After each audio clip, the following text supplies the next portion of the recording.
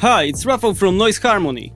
The legendary virtualmixrack from Slate Digital just got a brand new update. In this video, I'll show you all the new features and explain how to use them.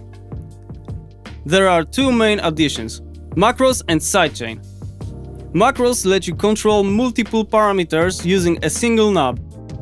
For example, you can pair input gain with output gain, or connect a saturation knob with output gain and an EQ band. Basically, you can do anything that makes your life easier. To set up a new macro, open the macro menu on the left side of the interface, or click the colored corner next to an existing macro knob. Then, select which knobs and buttons will be controlled by the macro. You can also change the curve to adjust how the controlled knob responds to the macro knob's movement.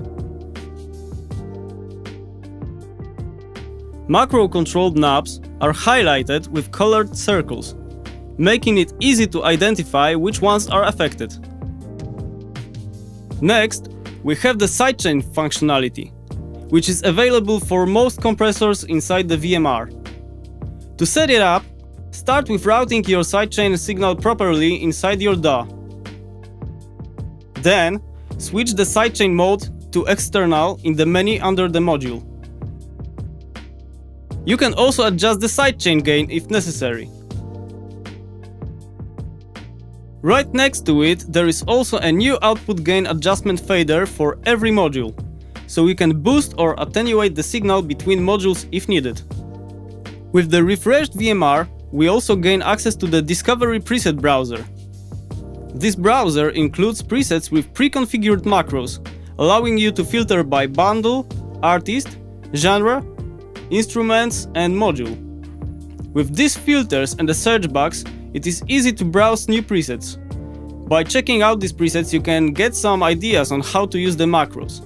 They can also be a great starting point for beginners.